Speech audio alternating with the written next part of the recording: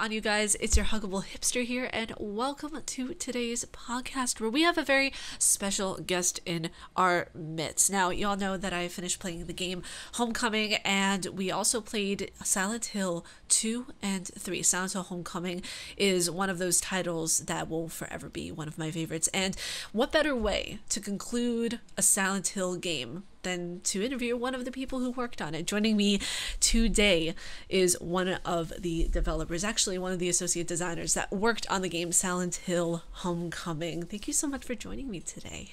Hi, Ariel. Thank you. Thank you for having me. Now, I was kind of nervous about messaging you at first. I will tell you, and I will tell my audience, because I was afraid that you were actually in particular were going to be like, I don't do interviews, or why is this random person messaging me? Oh, no, it's actually the opposite. Nobody ever messaged me. And to your point, I think we mentioned earlier before the podcast that Silent Hill is, I think, really underappreciated. People don't talk about it enough. So it's just nice to get a little something out there and talk about something I worked on with people who hopefully appreciate it. Yeah, and I know that there are a lot of people on this channel who really enjoy Silent Hill, especially Homecoming, and I do have to say it's one of the more gruesome Silent Hill titles I've seen, which I appreciate myself, because I'm all about well-timed gore and blood. Glad to hear that. Excellent. So the first question I do have for you is kind of that question that I know that every interviewer likes to ask, so I do have to say, what got you into game development? Sure. This is a quick two-parter. The first is, when I was a little kid, my mom used to play Atari 2600 video games. So one of my earliest memories is like walking down a hallway when I was very young and going into a room and seeing her playing Frogger or something on the 2600. Oh, nice. So, right. It's the seed was planted early, and then I was just, I guess, fortunate enough to have access to computers when I was growing up. And some small amount of materials to learn it. And that was back in the day, so things were very different. You couldn't just go on YouTube and get tutorials. You just kind of learned how to do it wherever you did it. But I loved games when I was a kid. Games were just the coolest thing ever. And as gaming has changed, I got more and more into it. I learned more and more different types of programming. And then out of high school, I could start getting jobs in programming. So my career was all about just finding stuff where I could get hired and make some money and make a difference, make some cool games. So that's really, really cool. I like that. Yeah. See, I've worked a bunch of random jobs though, so like in between getting actual game dev jobs. Yeah, I totally feel it. It's kind of like what people say of paying your dues kind of thing. Right, exactly. Like starting a QA or starting an associate producer role. Yeah, whatever you get in, however you get in, that's the way they get in. So. Right. So I do have to say, in addition to that, as a game developer, what were the things that you were responsible as far as Silent Hill Homecoming is concerned? Oh, okay. So I'm just gonna like talk about some of the things I listed on our LinkedIn page here. So Silent Hill was, when I came on, already in development. I was working on a different project at the time, and they said, we just need people to get this game out the door. Like, there's a lot of stuff to do, and not a lot of it's wired up. So I just come off of a different project where I did pretty much the same thing I did on Silent Hill, which is level design, scripting, just general, like, we call it crossing all the wires, right? Putting them all plugged in. Oh, so you worked on the first game too? No, I wish, God. Oh, okay. Okay, because whenever no. Okay, because I was about to say, I was like, wait a second, you worked on the first game. Oh, God, I wish. So what I did mostly was scripting, which is like when you have all the things that need to happen in the game. It's like, where do the enemies spawn? Where are the physics things that happen in the level? What are the events? What triggers a thing? Like when Alex walks into a certain area, what does the music sound like? Or like, does the atmosphere get darker? Do the lights go lower? Does this light start flickering? So wiring things up to the game. Things like puzzles also. So like the player walks and pushes X on a puzzle. You know, is the player going to turn and face the puzzle? Like what happens to the camera? What happens to your inventory if you're displaying it? Like, do you put your weapon away? So you have to basically telling the game what the player wants to do, and then telling the player what he's doing. You see, guys, there's a lot more in gaming than just actually playing it. For those of you who don't think there's much that's involved. What's funny is actually I didn't play much of the game when I was working on it until near the end of the game. So we had a specific time in the game that I said, okay, everybody, hey, the game's kind of mostly done. You should play test it, see how far you can get. So I did scripting and design for Alex's house hell mode, and the lair, which is the last level of the game. Ah, okay. And I did like a little bit of scripting. I did a little bit of scripting while I, like variously, people needed help on a different level. There was a sewer level after I think you escaped from the hospital. I had to do a lot of scripting for some tricky crap on that. That was definitely an interesting part of the game. Yeah, I'll tell you more about a thing in the sewers later. That was my personal Silent Hill nightmare. But yeah, really. So I edited and rewrote a lot. I wouldn't say a lot of the dialogue, but some of the dialogue as we went through the collaborative process with the writers. I was a big fan of, I think, John Miller was one of the writers on the game, and he loved that the number 206 appears everywhere. So we kept trying to find little ways to like kind of make innocent dialogue lines that referred to things in the game that were very serious. I think one of them is if you go into the bathroom. I'm actually proud of this one. If you go into the bathroom and look at the bathtub in his house normally, Alex will say something like, "Oh, I always hated taking baths." Something about the tub just bothered me. And I'm sure you played through the game on your stream, one of the endings is Alex gets drowned in the bathtub by his dad. So it's exactly a little bit of ironic foreshadow. And we love throwing stuff in like that, where you're like, okay, just a little line in there that hints to people that something's wrong. Oh, like, why did you say that? It's weird. Oh, because it calls back to this other thing. Yeah, exactly. And also like the ending of where he's in room 206 of the hospital. And I was like, wait a second, this is referring back to like the hell version of his house. Yes. I see what you're doing. Yeah. And I think if you notice in the game, a lot of the clocks are stopped at 206. Yes. And it's everywhere. So. It's really interesting because that's one thing that's I think Silent Hill does really well is making things very just much of a constant within their universe. And if they have one thing that kind of freaks people out, they do it as a constant, not to annoy the person, but as a kind of like, hey, I'm still here, but I'm still gonna bug you kind of way. Yeah, a little bit. It really does. So that's simultaneously like more planned and less planned than you might think. Like, there are some people out there who are very sticklers for the rules, saying, oh my god, here's the Bible for Silent Hill, all the clocks say 206, they have to be like this. And then they'll go through the game and they'll like find all the clocks and make sure they all say 206 or whatever. But also there's no quote Bible necessarily. There's no like one book you can turn to and say, oh look, here the writers wrote this. Imagine that one developer though that puts in 106 and they're just like beating to the punch. right, exactly. Yeah. That's how I got to be an associate. No, I'm just kidding. I wasn't. So let's see. So I'm going to just quick some of the other stuff I did here. So we did dynamic lighting. That was a real problem. People just put lights everywhere in the game. It made it really slow. So we had to really adjust it to make it smarter. Probably one of the worst lighting areas in the entire game was the very end, right before you fight the last boss. When I got in there, just everything was super like overlit. There were way too many lights. I had to go trim them all. Oh wow! Yeah, it's all about making it more moody, but also making frame rate. I did a lot of the audio work. That was another, just a ton of it. Putting all the ambient sounds like winds, water drips in the basement, things like that. Also, can I say thank you for that? Because anytime that I would be in the gameplay, I would always comment, and people can vouch for me on this, and how like ambiotic like the drip sounds were in the sewers, and how just creepy everything felt. Because every time that I went through a certain section, the sounds were so well placed that it actually made me feel like genuinely freaked out. That's awesome. I'm glad to hear that. We had a really good audience. They were outstanding. So. Horror games is, I want to say, like 90% audio.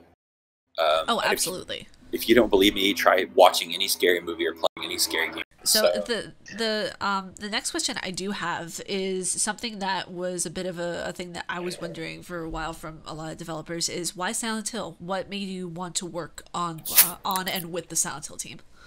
So this is funny because it was actually a bit of a chance. I was working on a project before this at a different studio. So Shiny Entertainment. Heard of them? Yes, I believe so. Yeah, they're gone now. So, but their last game as Shiny Entertainment was the Golden Compass game for the movie, and that was my first ever like real gameplay job. So I started working there, and this guy who used to sit at the desk next to me, Nick Pard, he was one of the senior level designers who was in charge of doing that game. He heard me listening to some, I don't know, brutal death metal. I forget what it was. But he heard me listening to it over my headphones, and he came over and he's like, "Oh, dude, do you like metal?" I'm like, "Oh, yeah, I love it." We spent about 30 minutes talking about various kinds of like metal genres and concerts we'd seen and whatnot. And at the end of it, he goes, "Hey, man, do you want to come work on Silent Hill?" Like, That's awesome. yes, of course I do. This is my dream right here. Why are you asking me? He's like, "Oh, well, because I work on this other company that, and Shiny was going to merge with them in a couple of months. So I work at this other company, and the team's going to move over there. So if you want a spot on that team, I'll board for you. You can work on Silent Hill." And I was like jumping for joy. And internally, I was like screaming, but outside, I was trying to play cool. I'm like, "Oh yeah, that would be amazing. I'd love to." That's absolutely amazing. Yeah, so he shortlisted me over there. They literally just transferred my contract over to. That's like the next wow. week. They were like, "Oh, hey, by the way, you work for these guys now. Come on over. Yeah, see you later. Bye." So, that is like a dream come true. It's just like imagine waking up one day and just being like, "Oh, okay, that was easy." Yeah, exactly. So now I listen to metal at every job, and hopefully that somebody from Konami or something will walk over and say, "Oh, you like metal? You want to come work on our new Silent Hill game?" No, imagine if that were Norman Reedus walking over to you, just being like, "Hello, do you want to work on the new Death Stranding?" I don't know. It's funny. I didn't play Death Stranding. I watched a bunch of people play it on streaming and stuff like that. Okay. But I've heard it's fun. I haven't watched it either. I'm waiting till I get a PS4 in order to play it because I've heard the graphics and just everything is just phenomenal. Oh yeah, it looks really nice. Yeah. So I do have to ask, what is something that you thought should have been in the Silent Hill Homecoming game, or any Silent Hill game for that matter? Because I know a lot of people were like, "Oh, either the monsters are too easy, or there should have been this more in the game." What do you think? Well, okay. I'm not going to talk about monsters because it's I think a balance issue. Maybe it's like they should have been monsters should have been easier, harder, whatever. That's just tuning, right? Like you should be able to, I don't know, put it on easy mode or whatever, and just one shot everything, or put it on hard mode. I think that survival mechanics are the shiznit for horror games. No, I'm not even kidding. Like, so people are talking about like, "Oh, we hate the flashlight in Homecoming," and we had a lot of problems getting the flashlight right. It used to be this charging mechanic where the timer would run out and you had to mash the button to recharge your flashlight periodically. And it was the most infuriating mechanic because they'd be like, "Oh god, monsters are hunting me," and I gotta stand in the corner and jam the X button for like 10 seconds. Like, no, it's not gonna happen. So they took that out. I'm super glad. But I'm glad too. That would have been a nightmare. Oh. Yeah, it was really bad. And it was weak, and we were just not. So what we did was they took it all out and they just made it the stuff that we have now. But I think survival would be the ideal, like scavenging ruined houses to find medical supplies. Like maybe there's a section in the game that you can't beat unless you have a certain amount of healing or medical supplies, or maybe it's like a roguelike sort of thing where you start in the center of town and you have to like go out to different locations and discover all these things and come back, but that takes maybe supplies, right? So Homecoming I think is very linear. So if anything, I would say like open world type survival mechanics, but the game still needs to be a linear story thing. It can't be like you've got side quests and stuff. Oh gosh, imagine side quests in Silent Hill Homecoming. Yeah, I know it doesn't really work. You could maybe make it work if you have really good writers and it weren't just like a Assassin's Creed, collect all the feathers or collect all the photographs. Like, I mean, I guess you could make that a side quest, but like, I think it's better organic. It's called out. So it's interesting that you bring up the flashlight mechanic, because it's something I always say in a lot of my playthroughs of where I just hate a lot of the flashlights that they have, and the flashlight during the beginning of the game Homecoming, absolutely brilliant. It was bright, it was well lit. Once it got to the sewer, I felt like Alex was like, "Oh crap, I need new batteries." Like, it started to die out a little bit. But once it got to the point of where you were battling some of the bosses, I felt like the flashlight mechanic was not even useful at all whatsoever. That's just my opinion. No, they should have just turned it off. But I think the flashlight could be very useful.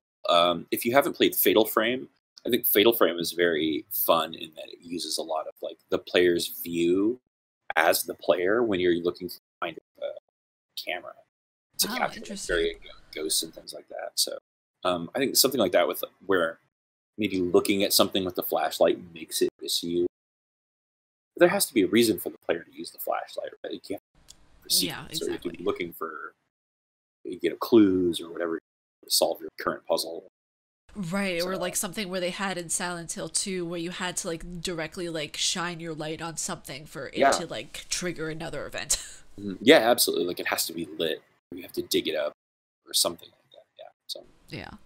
yeah. So my next question for you, and hmm this could go of either way, but like as a game developer who worked on the games back in 2008, what's it like to see the progression of gaming in terms of AI development and graphic work?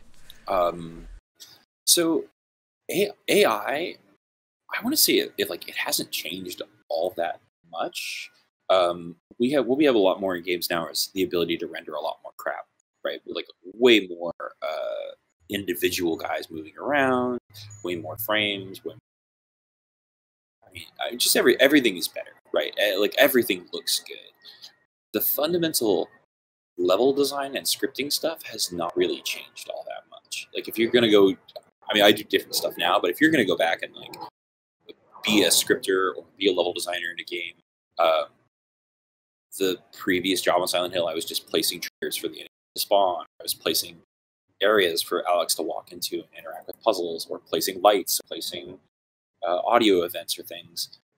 Once you learn how to do that in one type of engine, you can go do it in many other engines. You just need to learn how to do it in engine. Oh, So if interesting. I were going to go do it in Unity now, a lot of it is much cleaner, much smarter, much simpler to implement than it was back in the day. Because back in the day, so on Silent Hill, it was built with its own engine um, for the company that they had used in a lot of different games, and I think they went on to continue using that engine in other games as well that that company used.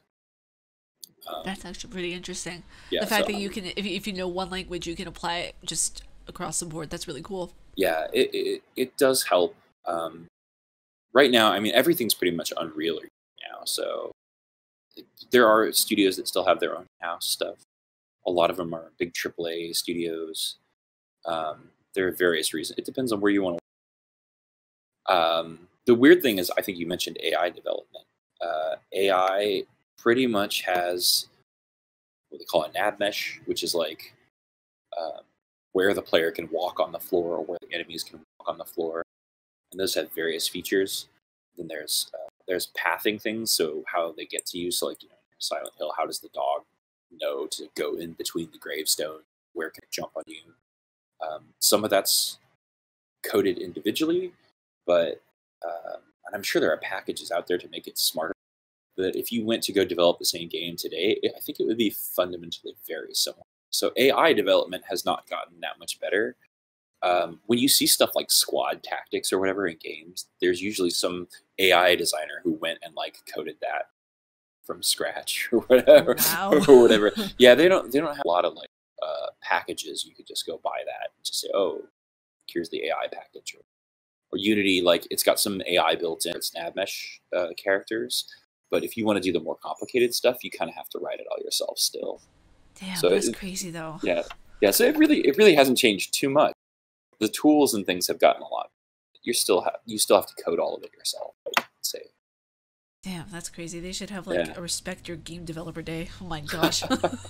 There's Honestly. so much. There's so much to But I do have to ask, branching from that mm, question in regards to Silent Hill, what is mm. your, what, or actually I should say, what was your favorite part of Silent Hill Homecoming, whether it be the developmental process or playing the game or seeing people play it?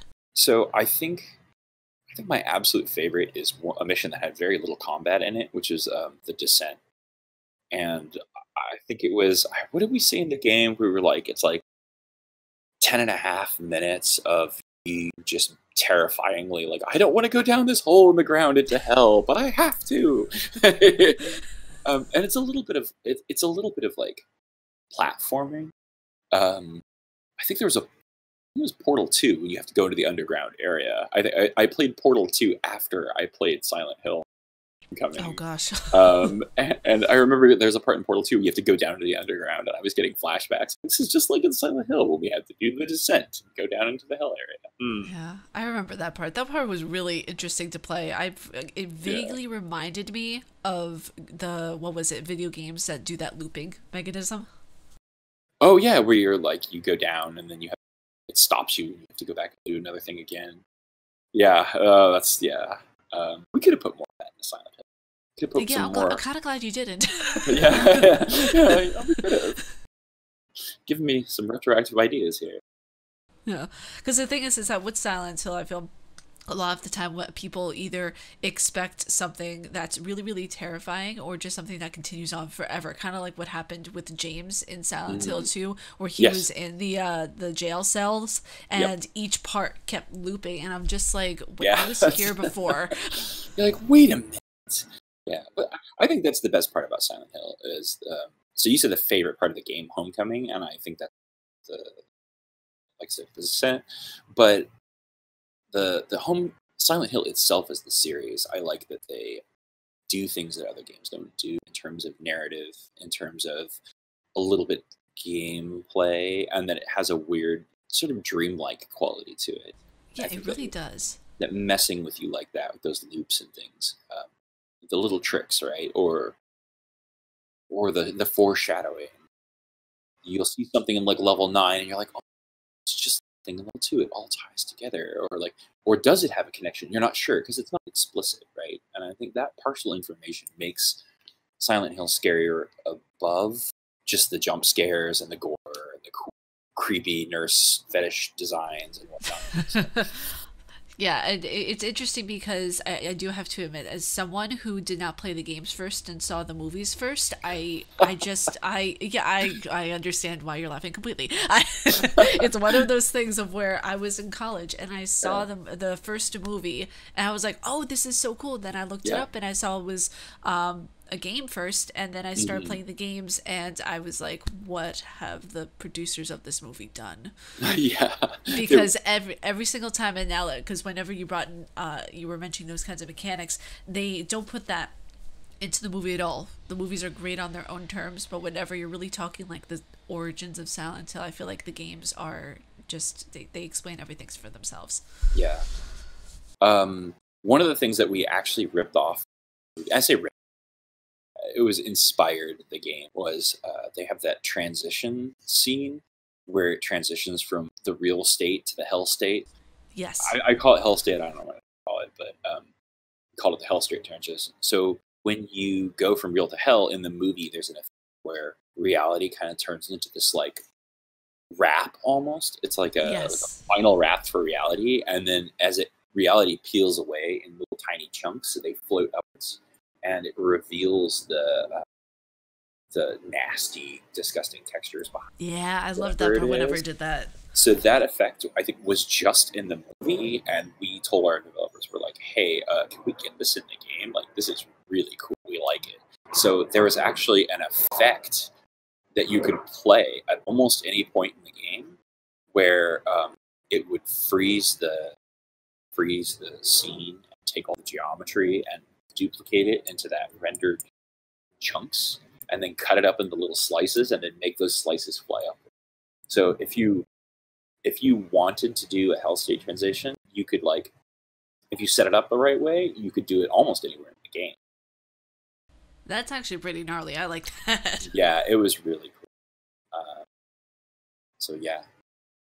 That's really cool. So the speaking of the whenever we talking about like each Silent Hill game, because I feel like it's not just our conversation isn't just limited to Silent Hill Homecoming anymore, it's the entire series. What is your favorite Silent Hill title and why?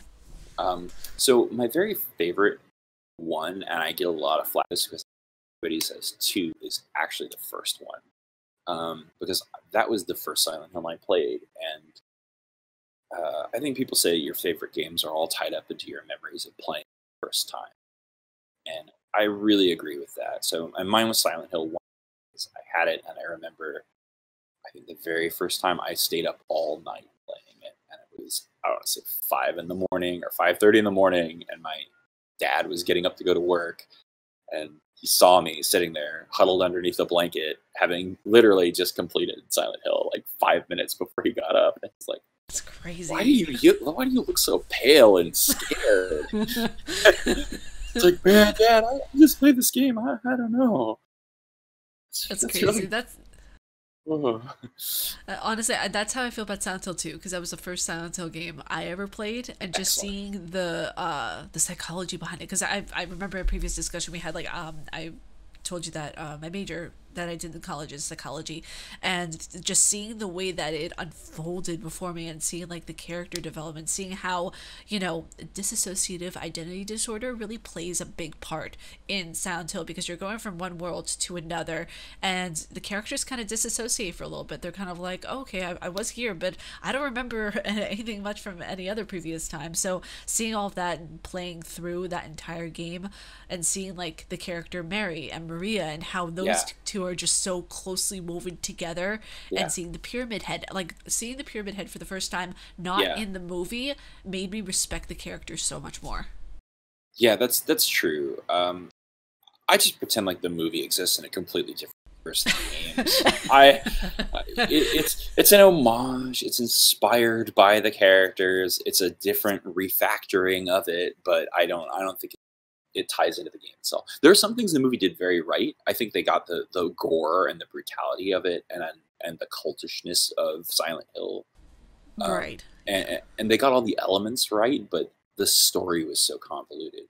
It was, because I saw different pieces from Homecoming that were completely in the second movie, Revelations, but there were different. There were pieces from like Silent Hill 1 and 2 that were combined, and then they got Dahlia completely messed up, and I was just like, what are you doing?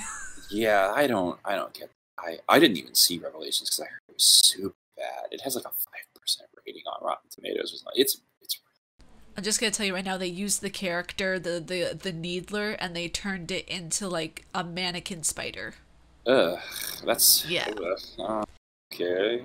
So somebody saw the Scarlet fight, and they're like, "Oh, creepy dolls that are like spiders. Oh, hey, we should make those enemies in the game." Yep, they basically combined the Needler and that character together, and they just made it chase like the main characters. But they did get Heather's character from Silent Hill 3 on point.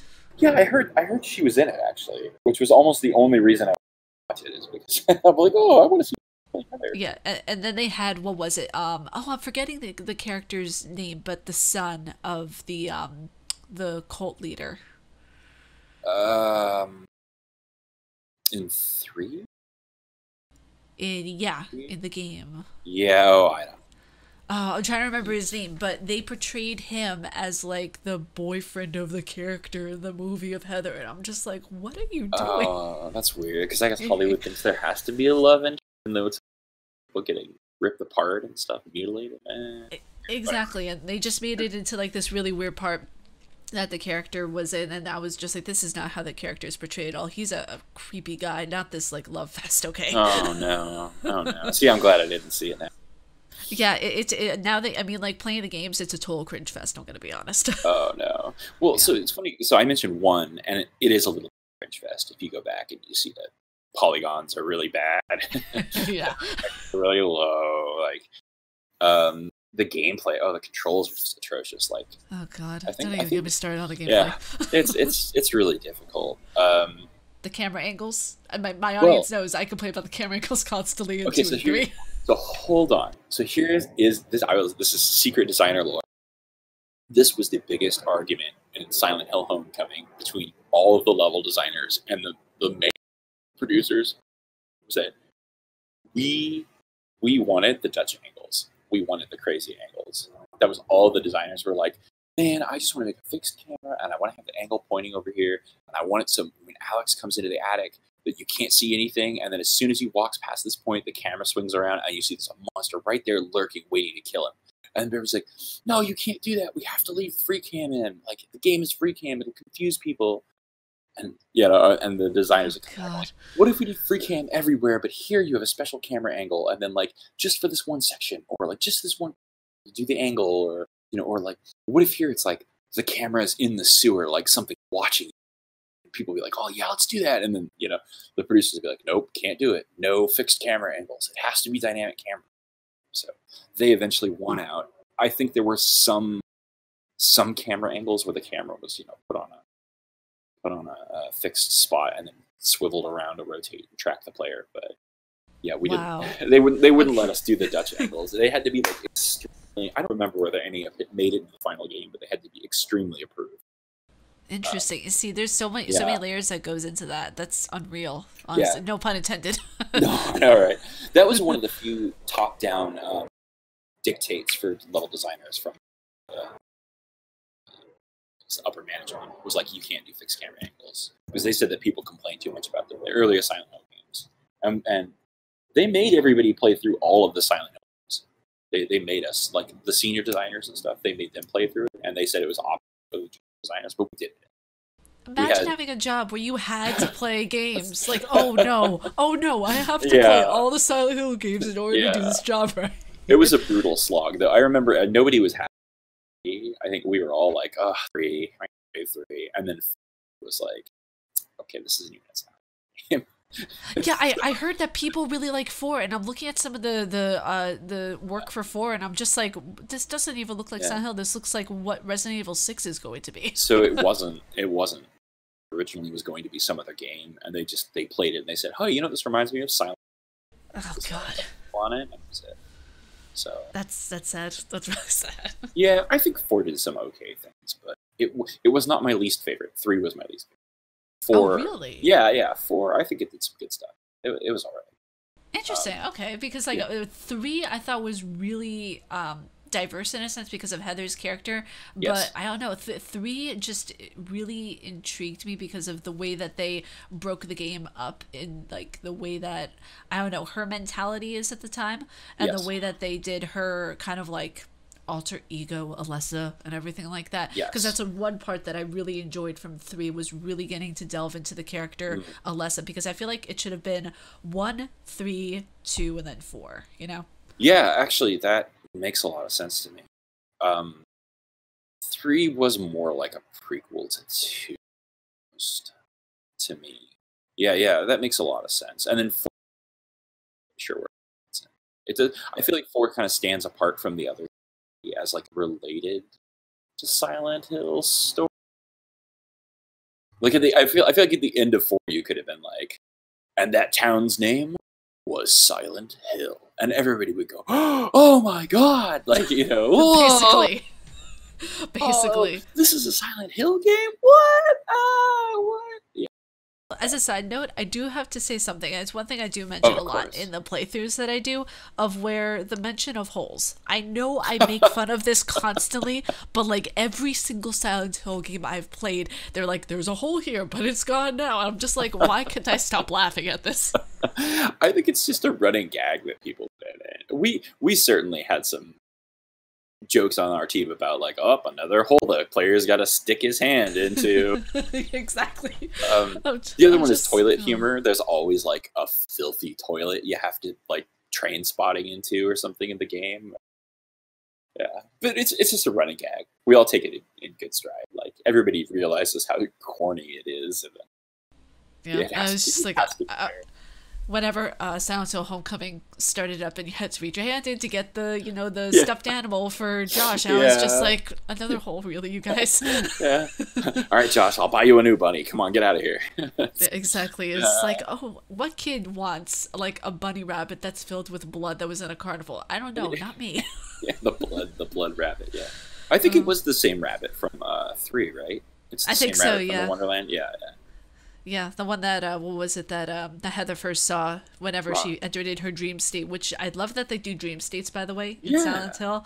They do this thing of where it's like this alternate kind of multiverse theory you got going. I was like, okay, I knew it. They're doing a dream state again with Alex. Yeah, you're not sure whether it's like the real game or not the real game, where you're playing a dream or not playing a dream. Exactly, yeah. It's very neat. I love that. I think we could have more of that. So now getting into more of like the nitty gritty questions that I know people are gonna know, as the kids say, they're gonna want to know the tea too, because anytime I go into the Silent Hill community or forums or anything, there's been a debate as far as the inclusion of Pyramid Head goes. And I know we've talked about this on Twitter and everything. Yeah. And people think that it was fan service. And in your opinion, why was Pyramid Head put into the game Homecoming? And do you think there's still a place for this character if more games are made in the franchise? Okay. So we have to preface this with this is what got us talking on Twitter initially, right? Was the thread on Ito-san's he periodically reposts the thread that says, "Yeah, I was the designer on Pyramid Head." I think he's very sensitive about the design of Pyramid Head as it ties into the Silent Hill universe, and I love following him on Twitter. Oh, same. I think he posts really insightful things about the game, and he's still really like occasionally will dredge up a pearl of the development from when they were working on 1 or 2 or something. So Pyramid Head is problematic because he's the iconic Silent Hill character. I mean, when people say, what do you associate with Silent Hill? What characters? People go, Pyramid Head. Like, it's the number one. Like, because he's cool, man. He's a big ripped dude with the great blade, and he freaking messes people up.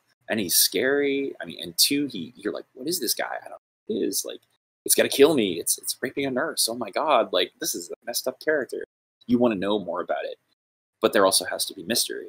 And Ito-san has said, like, Pyramid Head is not just a monster. He is a very personal creature towards James. He reflects a side of James's psyche. And then he doesn't want to spill the tea. He doesn't want to spill the tea. He's keeping it close to his chest in an insulated thermos, right? So Homecoming, I mean, people say, "Ooh, but Homecoming, we got to bring back Pyramid. He's the best. How can we fit Pyramid in the game?" And the writers, so we had a script. I still have a copy of some game developer artifacts. We had a script that we were given that was the entire game written out from start to finish. What they told us was the game was even in development. They had the full script for it, full gameplay script that had all the story beats, all the characters, and there were, I think, some mentions of Pyramid Head in there. Pyramid Head shows up, he does this, he does that. And people said, is this the same Pyramid Head that from Silent Hill that does all these horrible things to James and is James? And the official answer I got, personally, I can't speak for anyone else, was no, it's not the same. That there are multiple Pyramid Heads. And that are, that, and as we see, I mean, we see this is canon. There are multiple. There's, you have to fight 2 of them in 2, I think, right? And then in one of the endings for Silent Hill, I don't know, did you get that one? I did. I got the Boogeyman ending. The Boogeyman ending. Okay, sweet. So there are 3 now, right? Alex gets turned into one at the end of Homecoming if you get the Boogeyman ending. So the question is, like, where? And then that opened a whole bunch more questions. It's like, wait, people are Pyramid Heads? Where did it, there's a 3rd one now? It's this guy. Like, where did the first 2 Pyramid Heads come from? Is that canon? Like, it raised more questions. Is one of the Pyramid Heads James, potentially? Like, there's so many unanswered questions. Exactly. Could it be, right? That did he? And I like that. So I think it's okay to have Pyramid Head in a game as long as you're not canon saying Pyramid Head is a beefy guy. He back in the day, they made him an executioner. He kills people. And that this guy, James, is now a Pyramid Head too. James is the Pyramid Head of lust. Alex is the Pyramid Head of rage. This guy was the Pyramid Head of sloth. Blah, blah, blah. Like all, I only bring that up because that was the theory that we had. Oh, okay. People said all the Pyramid Heads represent something. And that this guy. Oh, like the 7 deadly sins or something. Yeah, like the 7 deadly sins. And I'm like, see, but that to me becomes boring because that's been done times, right? The idea that I think, like Ito-san said, Pyramid Head is personal for James, and that there could be other Pyramid Heads, but that was his game. His Pyramid Head in Personal 2 was his own personal.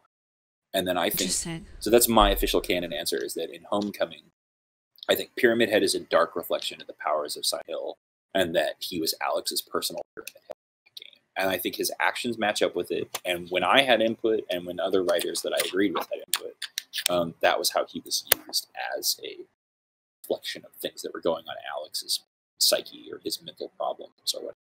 See, it's interesting that you say that because I finished writing my review for the game, and it's something that I strongly put in connection with the ego and the super ego, because Yes. whenever I thought about it, it was one of these things of where, like I said earlier, you know, if you, as long as you don't fear the things that you do research about, then, you know, it's cool. You don't have anything to fear over. But whenever I Yeah. was looking into Pyramid Head, he's basically the part about the person's choice that Yeah. they hate the most about themselves. Like, they choose to be like that, or else they wouldn't become their own personal pyramid head to an Yep. extent. So I feel like it's very good of Ito-san to not give away any secrets, because that has that mystery, and it has that kind of, I want to say, legacy, because I feel like Yes. that's something that he's going to take with him to his grave. He's not going to tell anybody besides, you know, Kojima, you know, or anything like that. Right. Absolutely.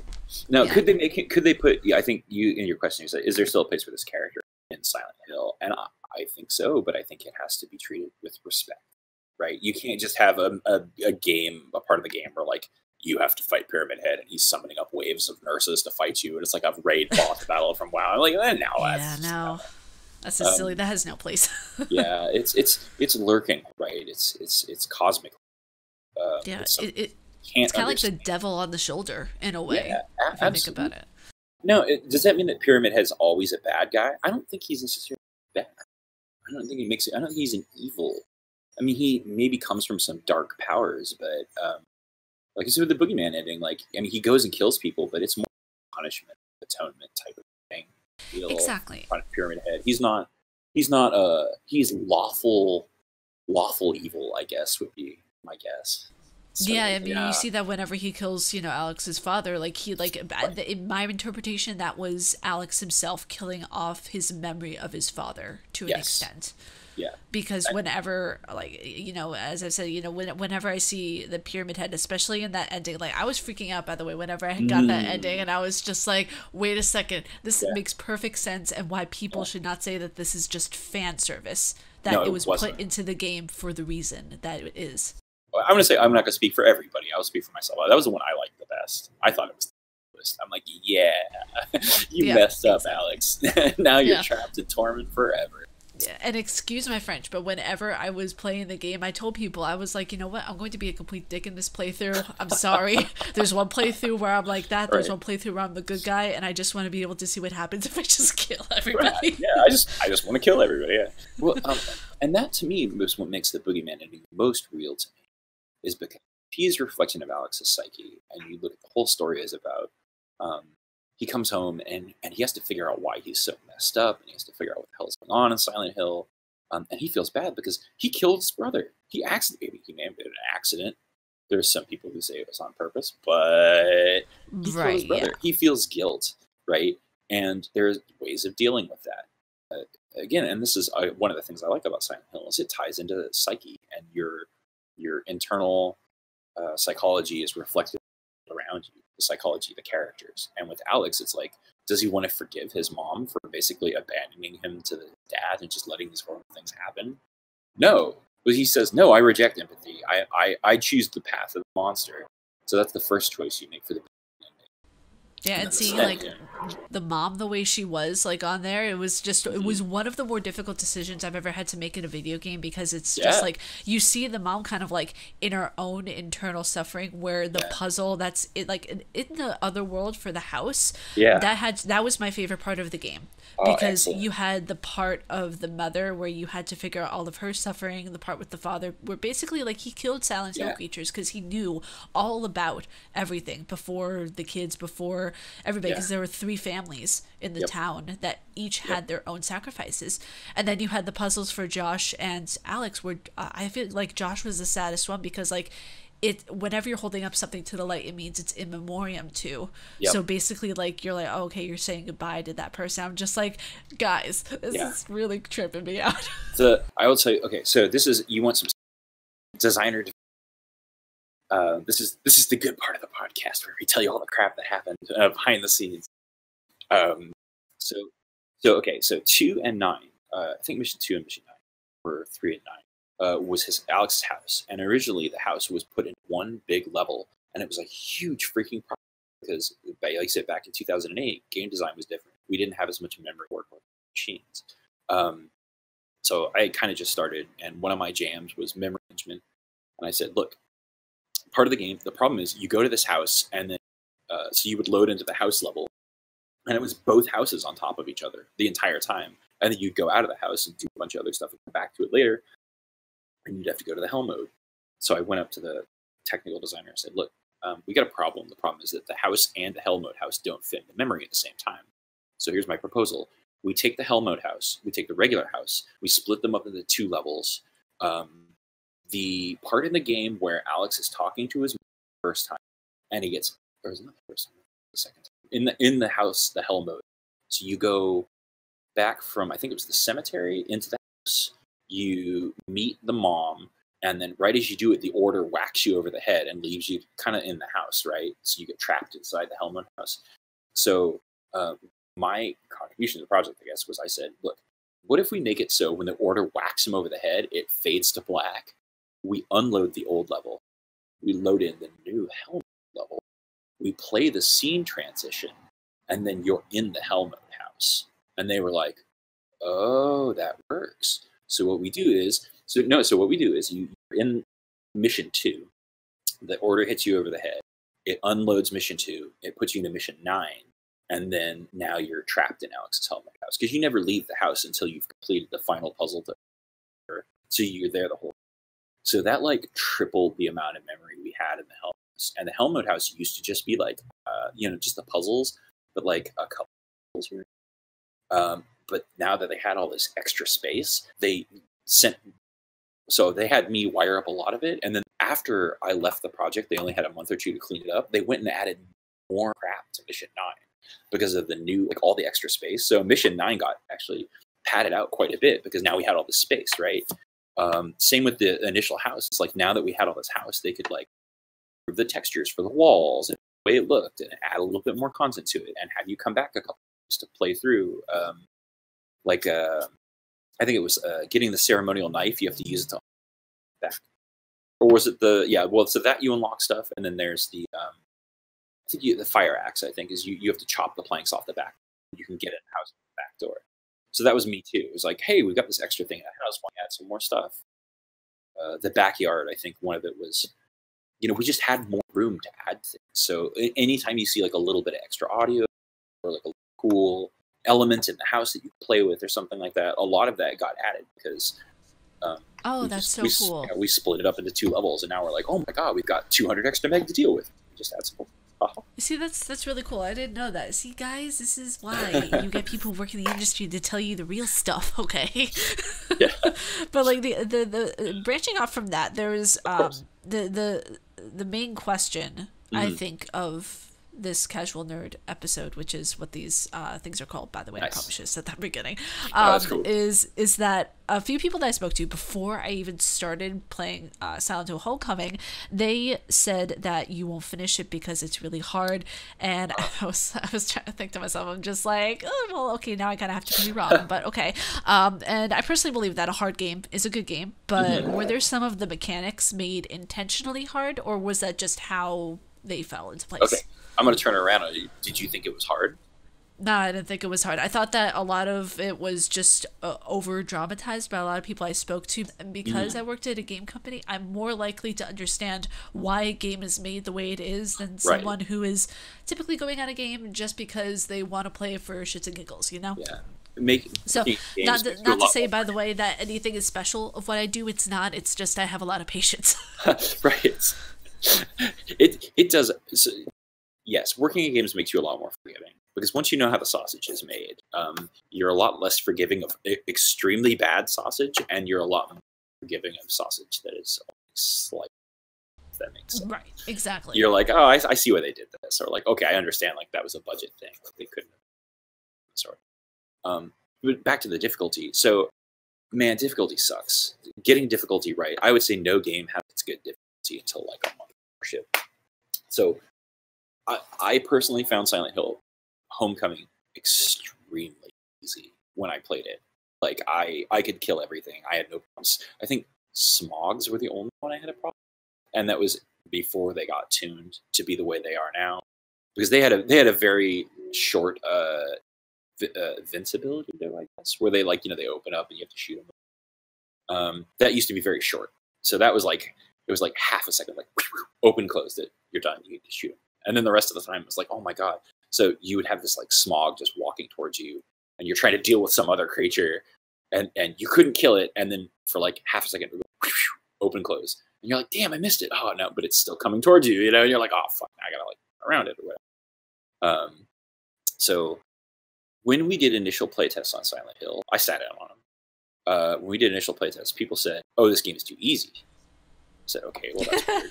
So then we did a second round of play, and they said, "Oh, it's too hard. Hey, isn't this guy supposed to be a soldier? He should get some grenades or a machine gun or something." No, oh good lord. And we were like, "Oh, this is not that kind of game. This isn't. It's not like, Call of Duty." No, but we said, "Okay." We realized like it's got to get a little better. So the combat designer, I'm not sure if he's on Silent Hill. I got to look it up. One of the combat designers. Let's see if he's on. I'm looking at IMDb to see if he's on. Oh, he's not. Damn, it's insane. So one of the combat designers was one of the he was actually at the time, and what I was told was that the weapons are all good against different things. So that different weapons are good against different creatures, and as you got more weapons, it unlocks, more ability to like kill the different creatures. So I think there's takedowns for each type of thing. Like if you have the pipe and you kill this thing, or if you have the knife and you kill this other thing. So once you do that, I think that's the big deal. I could see a lot of people having problems like trying to kill the flying thing with a knife, or trying to kill a smog with like the pipe or something like that. Like maybe right, and I think the only thing that I felt was kind of an annoyance, and it's the only boss battle that I actually had really trouble with, was the sploocher thing. The cephal. Yeah. Oh wait, is the PH silent? I didn't know that. Sepulcher. I don't know how it was named, but I think it's sepulcher, and it means like a grave or a place of resting, like a resting place. Oh my god, that makes so much more sense, because I was pronouncing it sploocher. Sploocher. It just kind of splooch, doesn't it? It's kind of, no, because I had such the cocoons or whatever. Yes, it had graves, like the floating sack things that you had to take down before you took down the actual demon itself. Yeah. So during that boss battle, I think was the most I wouldn't say annoyed, because again I don't really get annoyed at boss battles, but it was the only difficult boss battle I ever had. And the one thing that I kind of noticed in the not the controls, but the way the character movement was, of where each time Alex would get punched down, he would stay there for like 5 seconds. And I'm like, dude, get up. Yeah, the stun on that was too long, because it's supposed to be, Sepulchre is like a big heavy tree, right? It's like a tree boss thing, sort of related. So I think they said that. So each one is a different element, right? So that was I think the Earth boss, and it was supposed to be heavy, and like if you got punched, you were stuck. You were standing there, whatever. I think that stun was way too long. I agree. Yeah. I did not particularly like it. I mean, it feels impactful and bad, and to not get hit, right? Yeah. But I think too little. Yeah, because like there are just certain enemies that whenever he gets knocked out, I feel like Alex is just done with life. He's like, I'm just gonna lay here for a little bit, right? But that's the trouble. Like, you want to make it feel realistic, right? I mean, if I got punched by a giant tree, I would. So. That's true. Yeah, but it's a game. It has to be, right? So you have to balance it for people to say, okay, this is hard but fair. I think they mostly did that for the game. There was some BS combat parts where even I got done. I was like, all right, there's too many guys here. Like, we gotta turn this down. Or like, that's actually something that I saw in one of the parts where what was it? It was right before you go into the descent, of where there were all these nurses in just one section, and I was like, wait, why were there like 5 or 6 nurses all like ganged up around Alex? I was like, what? Yeah, there's a lot of them. Yeah, some of the hospitals. A lot of stuff to fight. Yeah, and I just thought it was actually pretty cool in the first scene, and now I'm just kind of branching off because there's one thing that I thought I'd mention as someone who does like research in like herbology and a lot of stuff like that. Oh yeah. There was what was it? I think it's the first accomplishment that you win is Alchemelia's chest or Alchemelia's shelf or something like that. And Alchemelia is a plant to cure gynecological issues, which I thought was pretty cool because it relates directly back to the woman and the way that the character design was. I'm not going to say in particular because everybody knows the nurse design. Ah, So the way that right. Alchemelia refers back to her, I think it's really interesting the way they have that as an ongoing achievement. So it's like they Yeah, have kind of like this female presence constantly because of Alessa in the first few games. yeah. There's a lot of. I think there should be more women's input in Silent Hill, because I think some of the female characters are a little. Uh, they're not really written. I don't think anything is necessary to add. I just think that it is a unique perspective that we explore from Silent Hill. Is the way that like you said, the nurses. I think I know it too. When you shine a night light.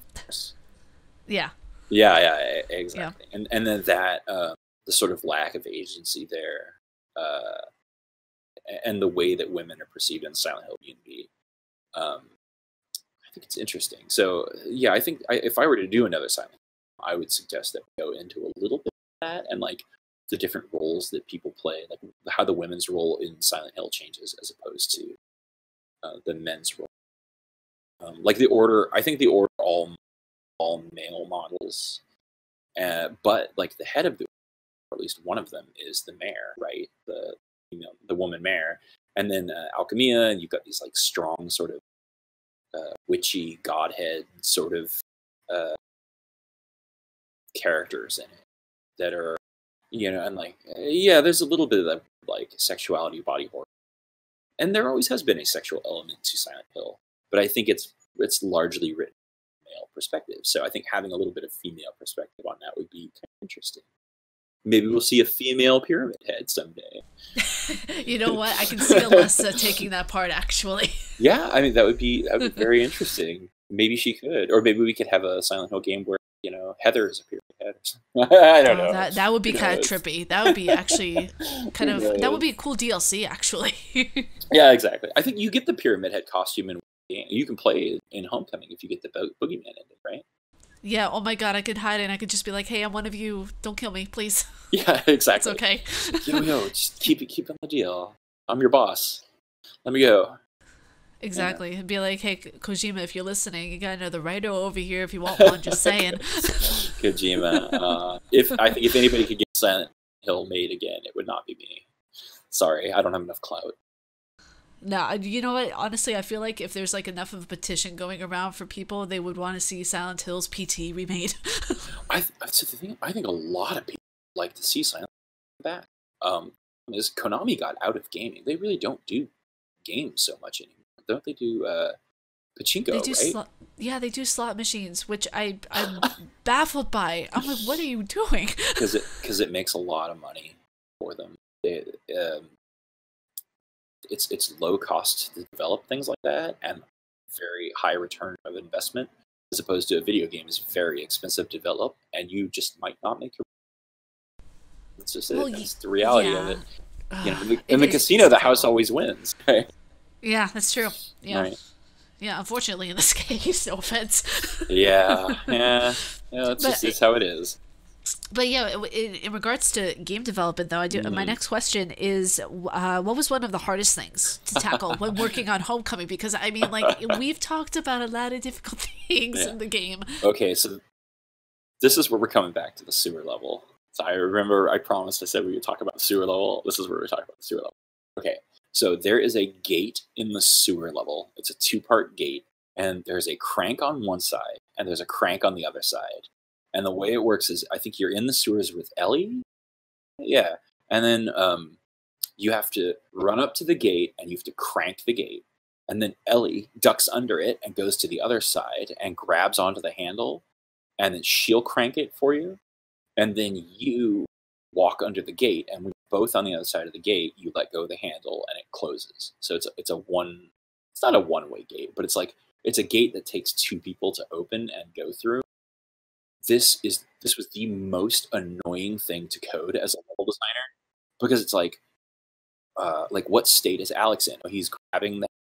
What state is Allie in? Oh, she's pathing on the nav mesh, right? Okay, now she's walked over to the gate. Okay, she has to. So the game has to know, like, if I'm Alex and I'm grabbing the handle, send Ellie over to me. Once Ellie is close enough to me, go underneath the go to the gate and then crawl under it, play your animation. And once you're over there, you immediately have to go into the grab the handle position over there and then stay there until Alex either comes under the gate or tries to go away from the gate, at which point you'll run away and you'll start. So like there are all these conditions of like, I think there was one part where we had the gate and there was an order guy on the other side of it. So if you were Alex, you would crank the crank, Ellie would go through it. The order would shoot Ellie and knock her out of holding the handle animation. So now Ellie is trapped on the other side of the gate having to fight a bunch of dudes by herself with her like dinky pistol, whatever it is. And like you're just on the other side like, Ellie, I want to like help, you know, like trying to help her, but you can't because it's to a gate and you can't. So it just sucked. So we had to like, everywhere they had these gates, we had to take all the enemies out of the way. We had to make sure that they were in the right spot to you know, the level wouldn't get unloaded out from under it. We had to code all this special logic for Ellie to make sure that she didn't get stuck in the animations. We had to like, yeah, and then like the animations all had these steps. There was like cranking animations, stopped animations, you know, starting cranking animation, like letting go of the crank animation, getting knocked out of the crank, and like it was like so much involved. Oh, it was so freaking complex. You want to know something funny though about that entire level though? Whenever I went through and played that, and I not to toot my own horn, but like if you want to, there's a playthrough that I did of it online where you can actually see this glitch that happens when I'm playing it, of where at one point when she's going in, you have Alex cranking the wheel, she goes over to the other side, I fight the bunch of needlers, and then after that the monster comes through. I save the game right after the monster comes through because I wasn't going to take any risks. And then I come back, but after I come back, I die. And I was like, okay, so good thing I saved my game. I reboot back into the game itself. Ella's there. Yeah. And I'm thinking, why are you here right now? I just saved it after the monster got out of here. Yeah. And then she follows me, and I crank it. I'm like, okay, maybe I just have to trigger the cutscene to happen or whatever it is. And she goes underneath. There's no needlers. There's nothing. Oh, no. I was laughing so much. I was laughing so much because I was like, wait, do I have to like go out of the game in order to go back in and everything? Because I waited for like a good, I think 2 to 3 minutes. No needlers, no nothing showed up. And then after I went, I restarted the game, went back, and then it was at the point of where that big monster attacked me. But every time the monster kills me, and I would go back to the save point, Elle would be there again, and no needlers. Yeah, because it just spawns her there, and then I think from somewhere. So that was a big thing I did on the game. Was there's a lot of clever what we call portaling. So portaling is like one section of the game unloads and it's just not there, not getting updated while you're in another section, and you need to be able to like look through the door and see the stuff in the other room, whatever. So coding, some of it was that like there was one bug early on where characters couldn't see through a door, even if it was open. So you would have like a whole full of needlers or whatever, and then the door would be open and you're just sitting there staring at them, and they're just kind of milling around, like not recognizing that you're there. And then as soon as you put your foot through the door, they're like, "Hey, what? Oh, there's a guy there!"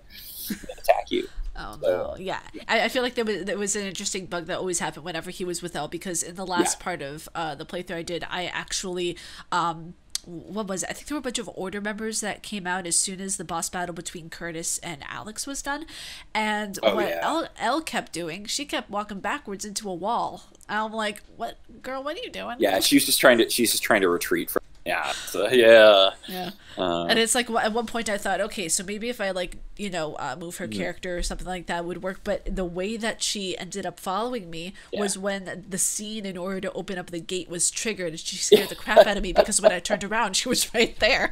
Yeah, her AI and Curtis's AI, not Curtis, Wheeler's AI were.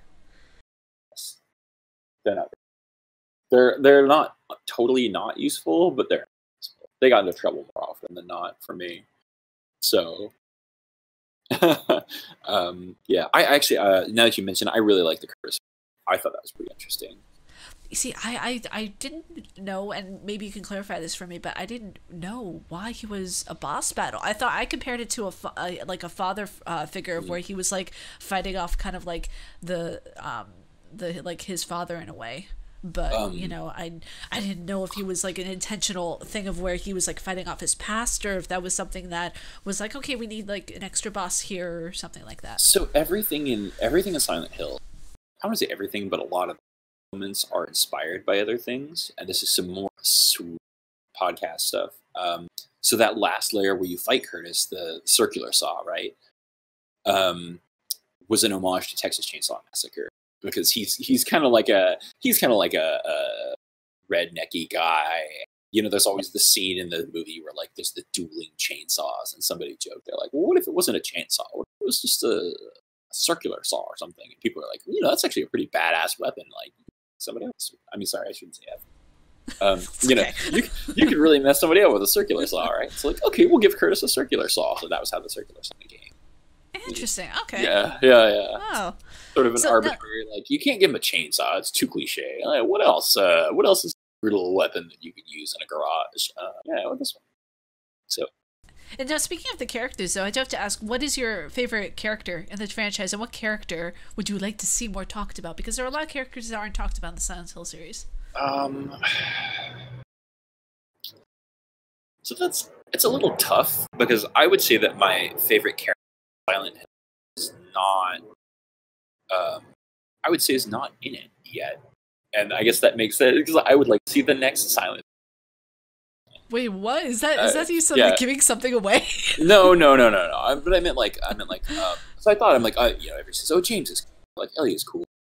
Whoever. I think they're all interesting characters. I like Alex's dad. I think he's actually a very good character. He's one of the founding members of this town.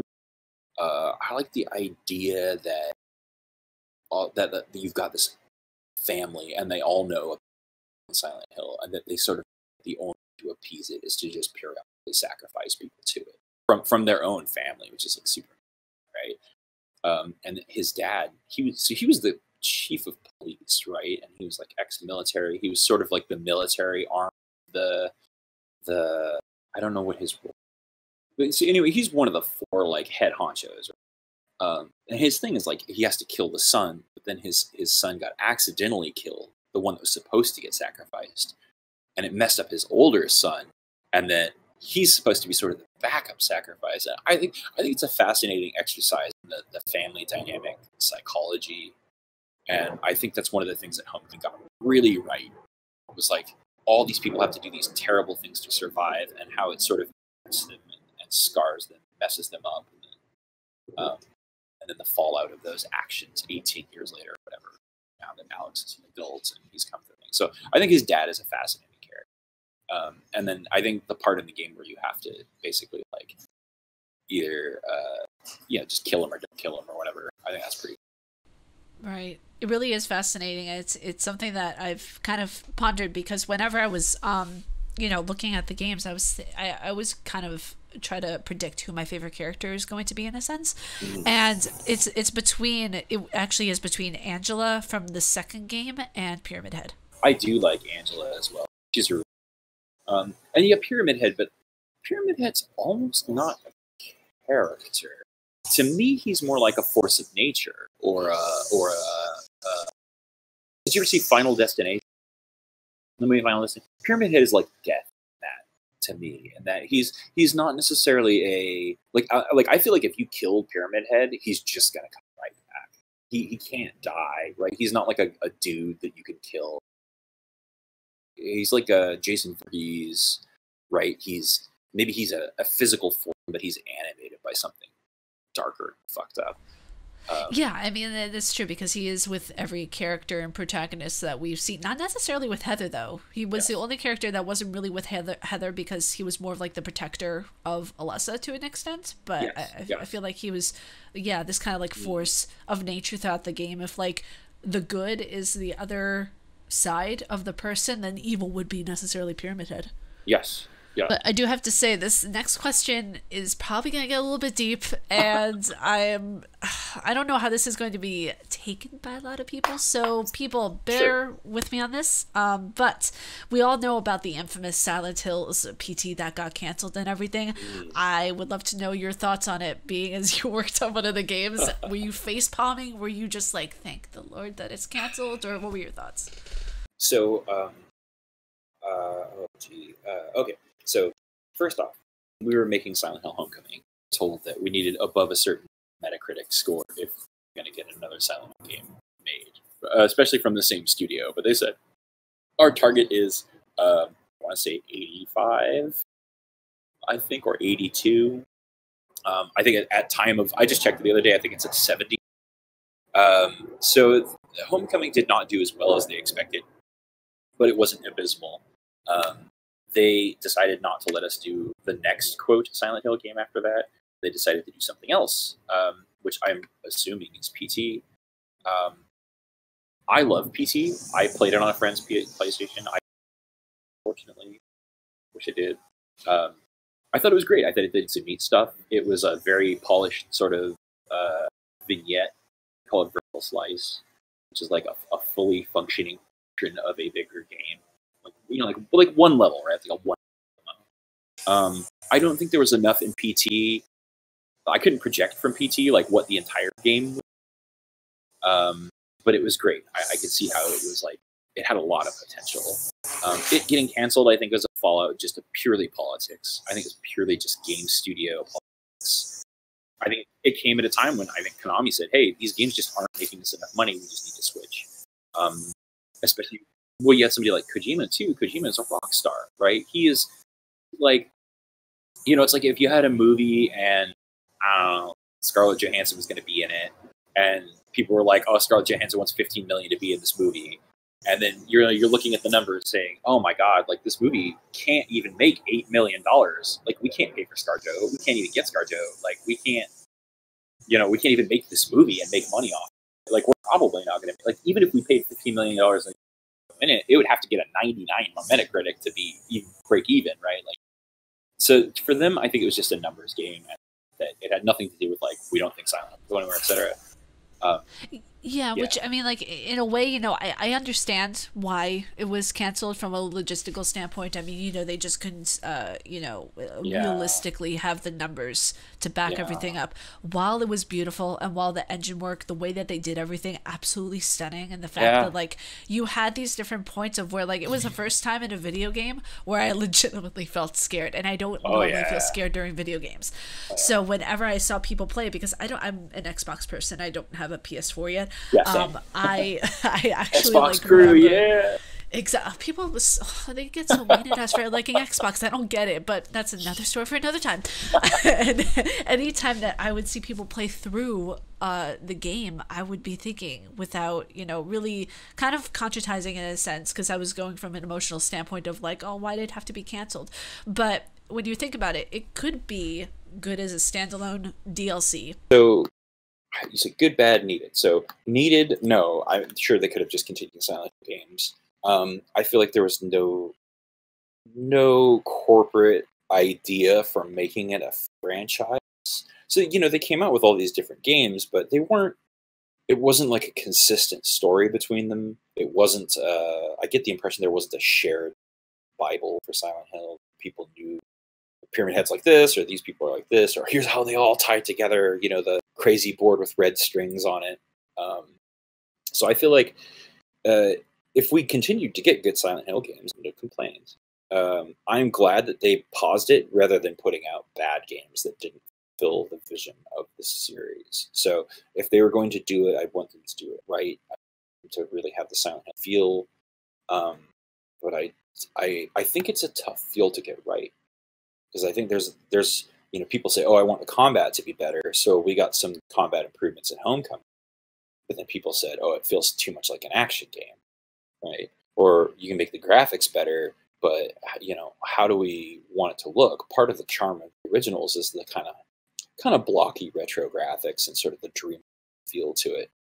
So I think if we were to do another Silent Hill game, it would have to be very carefully thought out, and with respect to the original series. And again, tying back to on Pyramid Head,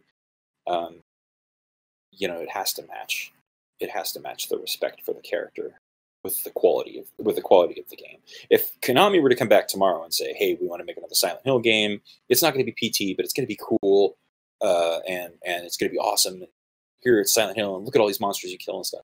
Sure, but it's not necessarily a Silent Hill game, right? So. Of, well, possibly a Silent Hill game is being made here or there, and Kojima is you know, partnering with different people, and I'm just like, if it's going to be really something of Silent Hill, he would not be blasting it all over the place like he is. He would be working in silence up till the very last minute. Yeah, I think he would not. He seems pretty close, man. So it's very, very clever, very smart.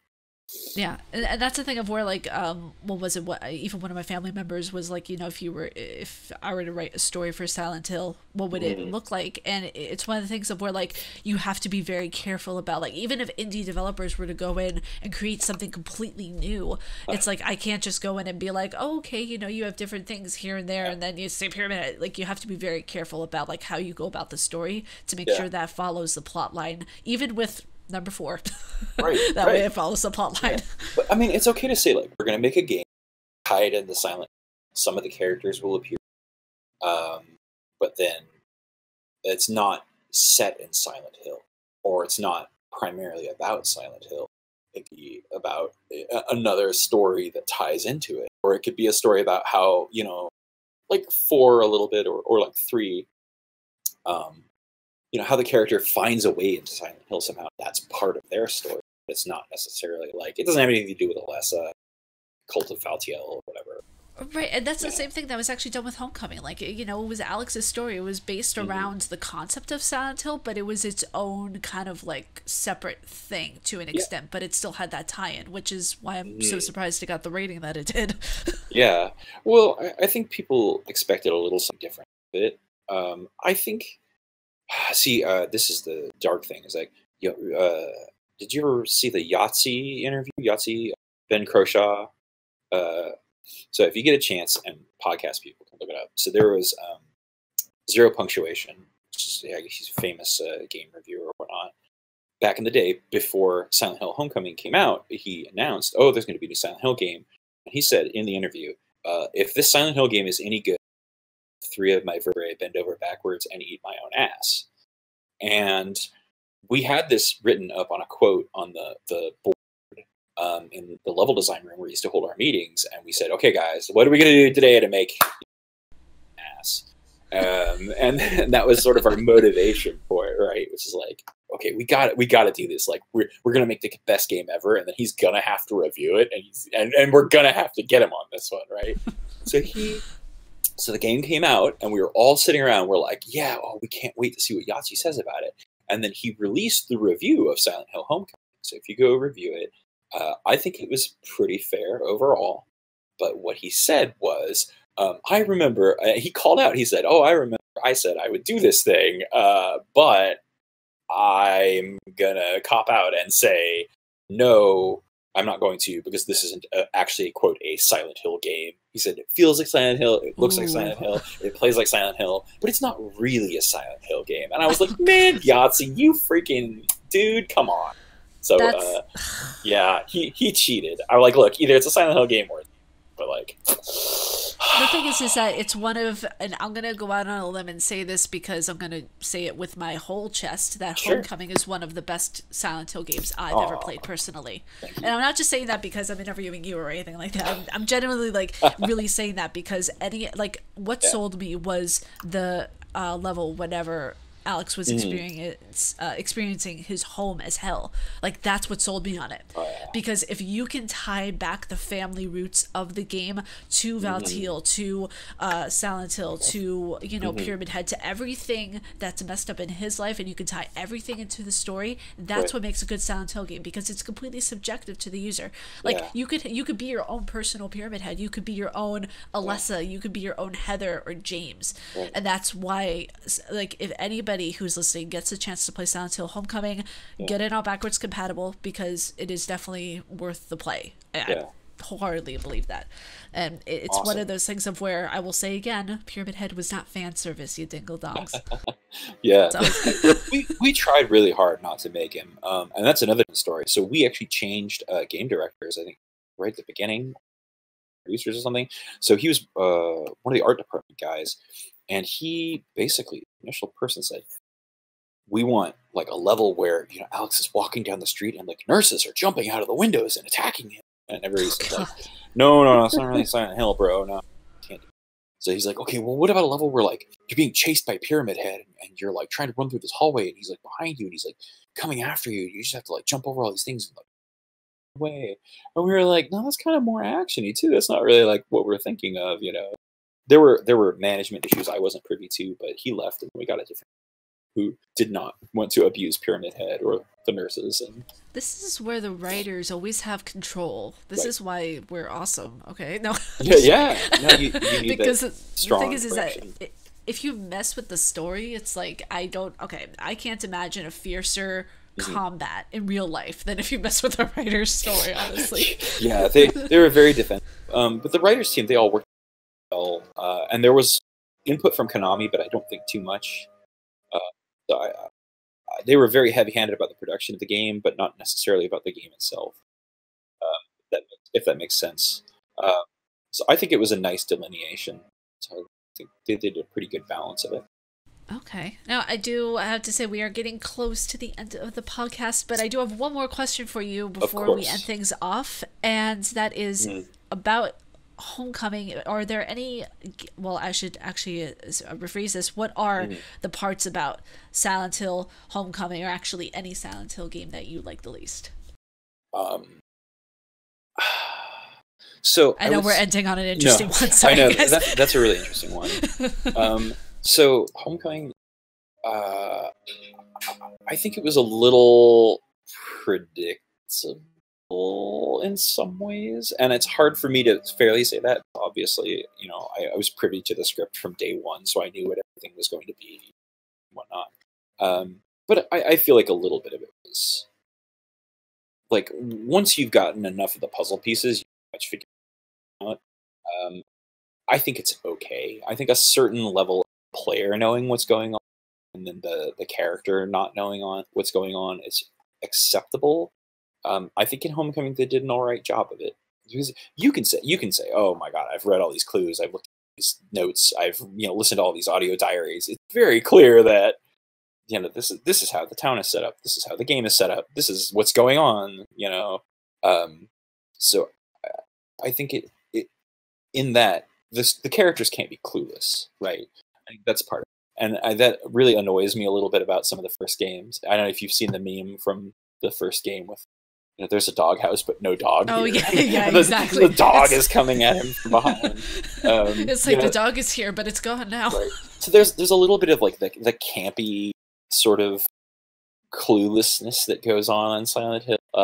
Like people reaching their hand into a dark hole to get out of stuff. Like I wouldn't do that. I put a stick in there or something, right? It makes a little sense. So there's that, and then the absolute thing I like the least about any Silent Hill is I think in the second game there's a puzzle where you have to put juice on trash in a trash chute to make the juice go down. And what was that? I remember I got so infuriated by that puzzle because I think that puzzle is gated by you doing something else. Because I remember the first time I played it, I went, oh, obviously I have to put the heavy juice on the garbage to make it go down. And I tried it, and it's like, you can't do that yet. I'm like, so I go somewhere else and do some stuff, and I come back, and you try to put the juice on the garbage, and it works that time. And you're like, wait a minute, hold on. Like, I just did that, and you said I couldn't do it, but now you're letting me do this? Like, it's completely counterintuitive. What's going on here? And why don't I just poke the garbage, like, with a stick? Or exactly. So, and that's my rule is, like, for bad puzzle design is if I couldn't solve this with a stick, then it needs to be it's like, if I just had a stick, I could push that lever over there, and this would work. Like, this puzzle needs to be redesigned. Using that in future playthroughs, if I have a stick, it's bad. Yeah, it's like, man, if only I had a stick, I could solve this puzzle. Like, that because you could walk around anywhere in your house and find a brick that you could use to solve a puzzle. If, or a metal pole, or anything, a piece of rebar. It doesn't like Alex has a pipe. Why couldn't you just jam the pipe in there and pry that thing open? Like that would work just fine, right? So that to me is, but that's more of a generic puzzle games in general. So it doesn't necessarily apply to Silent Hill. That is what I like least about Silent Hill. Some of the nonsense. Wow, I mean, it's oh my it's god. fair though. Yeah, it's fair because whenever you have something that you can easily do by just a chain reaction of something else, then it's justified. Because like there are several games in which I think, oh god, the production quality is just so bad.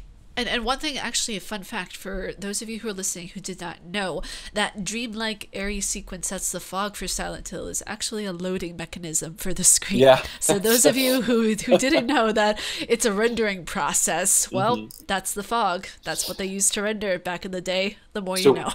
So we had on the fog note, we had a fun, it's the last fun Silent Hill Homecoming fact. During the production of the game, at one point, there were huge fires in Orange County. Was made, and a lot of basically smoke and ash were falling during the production of the game, just like in Silent Hill 1. So there are times where, and I think we worked through October as well, so we would come out of the building for a break or whatever, be standing outside, and it looked just like Silent Hill. There was there was smoke and stuff from the fires. There was ash raining down. Everything smelled like fire. Fire got close. It was like you could actually see the red glow in the sky sort of away from it. And we were all very much freaked out that it was art, life imitating art, as it were. That is crazy. Yeah, it was pretty ridiculous. And then the same with October. So October came around and people were like, oh, it's Halloween. So we decorated the office a little bit like there's some Silent Hill stuff around.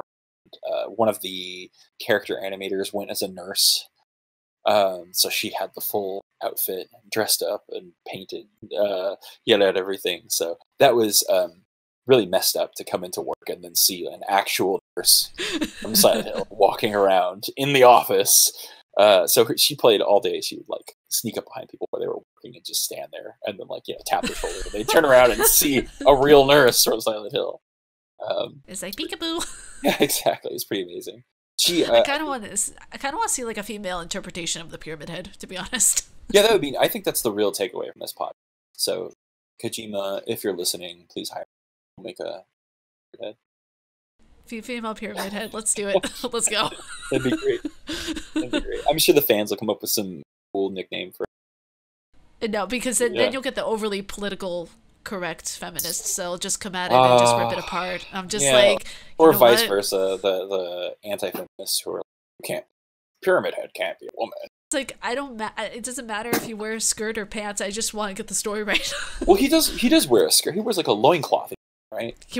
I didn't play the first game, so I don't know. Well, I don't think he's in the first one. The second one, he wears like a loincloth.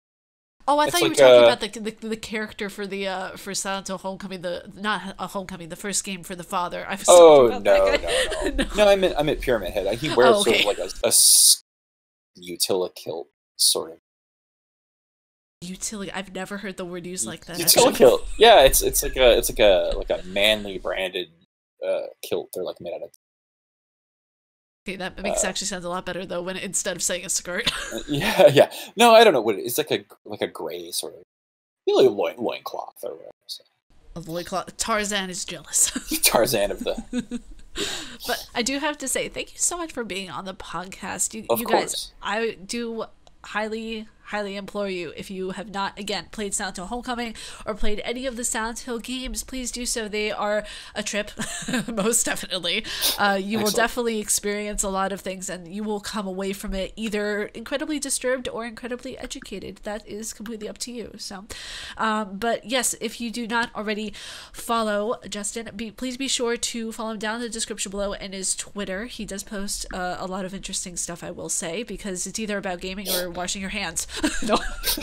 But if you guys like my face and what I do, please be sure to subscribe and hit that bell down below, because I make videos every Monday, Wednesday, and double uploads on Friday. So stay casually nerdy, and I'll see you all in the next video. Thank you so much for joining me again, Justin. It was a pleasure having you. No problem. It was wonderful. Thank you, Ariel. All right. Peace, you guys.